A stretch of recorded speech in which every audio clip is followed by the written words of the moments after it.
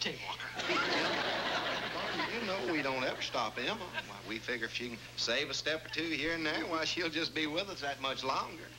Now, you just go ahead on home, Emma. Oh, thank you, Andy. Weeknights at 10 on KAB. More Alabama children.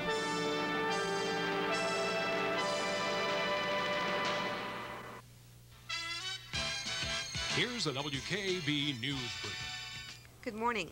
Federal officials say that 15 present and former employees of the Tennessee Valley Authority have been charged with misdemeanor counts of fraud. More than 160 others are being investigated for allegedly receiving unemployment checks while they worked for the federal utility.